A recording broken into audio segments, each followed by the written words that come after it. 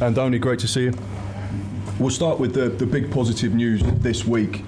Dom Solanke signing a new contract. He joined Bournemouth in 2019, has obviously been a figurehead for the club as a striker for a number of years, and the fact that going into his prime, arguably at 26 years old, he's still got his best years ahead of him. How pleased were you to get that done?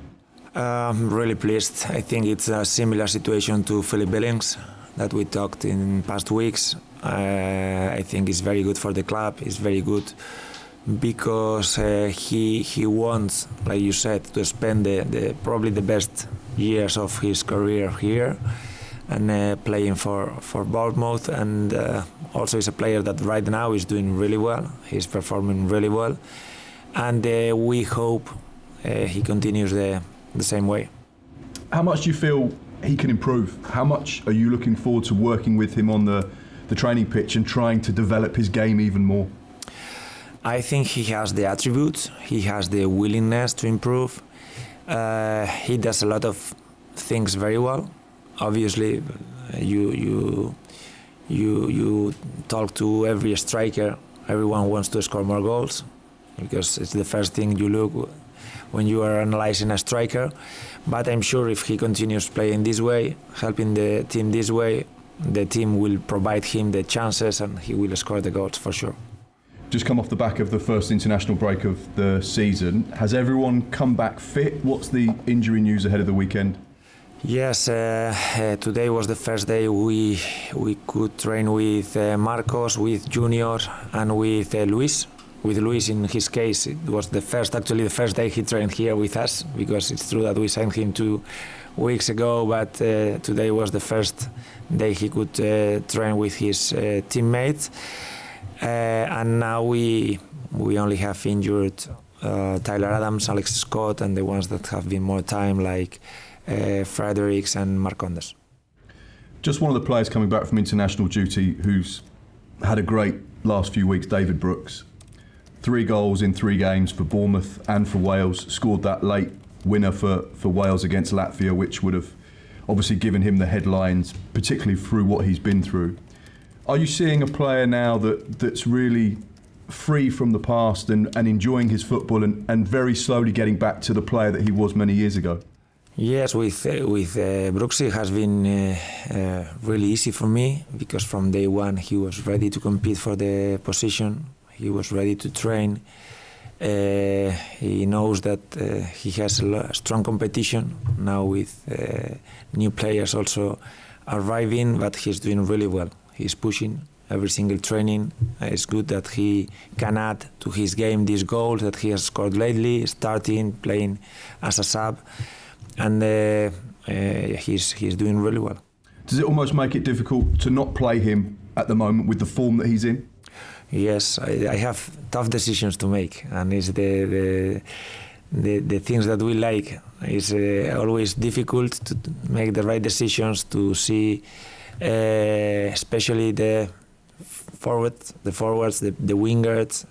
They have to know that it's going to be strange that they finish games. They play 90 minutes because we want to keep the high intensity, so they have to get used to play 60, to play 30, to play 15, to play 70 minutes. And then they know this, and they have to compete for minutes. Up next, Chelsea, here at the Vitality Stadium on Sunday, live on Sky Sports. It will be a challenge. When you look at the way Chelsea have started the season, over £200 million spent, a new head coach has gone in, how do you assess their start, and what have you learned from your analysis about this Mauricio Pochettino side, and perhaps why it's not been as effective as people thought? I think they have been in control of all the games they've played. I think actually I think they are the team with more possession right now in these 4 first games. So they have been in control of the games. Probably they haven't got the points they have deserved, because it's difficult to explain a lot of times. No, when you play, you have more chances than the opponent, and you finish losing the game. But this is football. It's about scoring goals, and for sure they want to come here and also win the game and start winning games. But we have to give them a really tough game. And on Mauricio Pochettino, someone you'll probably know from La Liga, both playing in the same division, for a number of years. I know he's older than you by 10 years, but there was a little crossover when you were both still playing at the highest level in Spain. What do you remember about him as a player, and what have you watched in terms of his coaching development? He was a very good player, playing for Espanyol, for PSG. After, when he was coaching Espanyol, I also played against them. He has been really successful as a player, as a coach, in different teams, lastly Tottenham, PSG, and now he has another challenge with a very good squad. But this is the Premier League. Every week you're facing top-level players, top-level coaches, and now it's our turn at home, and we want to give them a really tough game. And just a couple of final ones for me. Obviously, the last time we saw you was before the window had closed. There was a lot of late activity. Kiefer Moore nearly left, but he didn't. Patson Daka nearly came in, but he didn't. You ended up with Luis Sinisterra confirmed at 11:20. How much have you seen from him already, and is he ready to be involved this weekend? I think he's ready, but it's true that today was the first training he has done with his teammates. It was a really strange situation because he could come to the stadium, he watched our game against Brentford, but he couldn't train with the team because he went straight away with Colombia. He has played some minutes there, and he has come really fit. I think he's ready to help his teammates, but it's true that we haven't had time to spend with him and to know him better. And just finally, there was a lot of speculation on deadline day about Lloyd Kelly and a rejected offer from Tottenham for the player. Is he okay in terms of his mindset? Because he's had a tough 12 months, with injuries. He had the captaincy taken off of him last season. And when you get linked with a big move to Tottenham and it falls through, it doesn't happen. How is his mindset? Is he available? Is he ready to play and commit to Bournemouth? Yes, he has trained really well these past 2 weeks. I think they have been very good weeks for him because he came from an injury, so he needed the workload. And also we were here just training with 9-10 players, so we could focus more on them. So I think they have been really successful weeks for him. Probably last day of the market was difficult, not only for him, for you said Kiefer, for Jadon Anthony, for Luis, who came here at the end, for different players. But once market is closed, I think everyone is really focused, willing to push, and he's ready to help us. Yes. Andoni, just on that Lloyd Kelly theme, has he shown you the way he's trained that he's ready to play, or have you had to have some talks with him, or maybe the board or whoever have spoken to him to make sure he's focused? No, he has trained really well these past 2 weeks. I think he is ready to help the team. He knows his best interest is to play well, to try to compete for minutes. Everyone is trying to push, and he has been training really, really well. Yeah. You've spoken already about some of the guys who've travelled around the world.